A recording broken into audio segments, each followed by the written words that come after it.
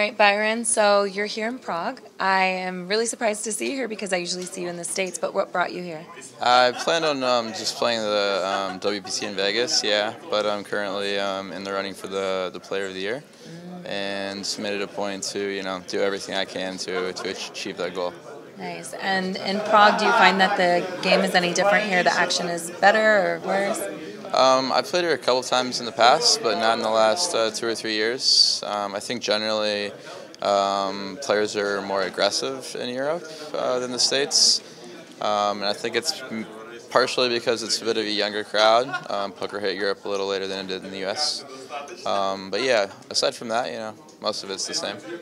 Coming into day two, you're pretty high up there in the chip lead. You're third, I think, in chip lead. So what does that say to you about your strength in day two?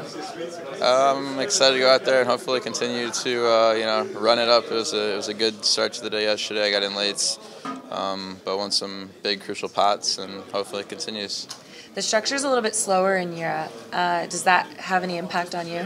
Yes, it does. I think you can pick your spots a little bit better and play a little more relaxed versus having to force the action. And as far as Prague is concerned, have you had a chance to explore? Not yet this trip, but I have in the past, and I love it. It's very nice, charming city. So hopefully I have a couple of days off at some point to do a little of that. Maybe if you make final table, you'll have the chance to explore after. Hopefully a win. Who knows? Hopefully.